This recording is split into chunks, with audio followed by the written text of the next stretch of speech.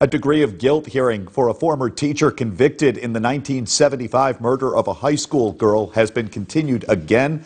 Judge Daniel Brabender reprimanding both Erie County DA Jack Dennery and defense counsel Eric Hackwelder, asking them why both sides seem to be, quote, thoroughly unprepared.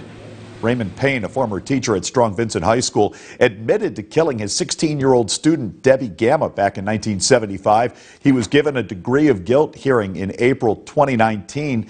The state superior court ruling DNA evidence not available at the time of the original trial may have resulted in a different outcome. Judge Brabender saying, quote, I feel like we haven't accomplished anything. The family deserves closure. The degree of guilt hearing will now take place on April 29th. Defense counsel Eric Hackwelder has issued a response regarding Judge Brabender's statement that he and District Attorney Dennery were unprepared, saying he, quote, disagrees with Brabender, adding, quote, my team has been working diligently on this case consisting of evidence, transcripts, and files from over 40 years ago, not to mention the numerous appeals and petitions that have followed throughout the years.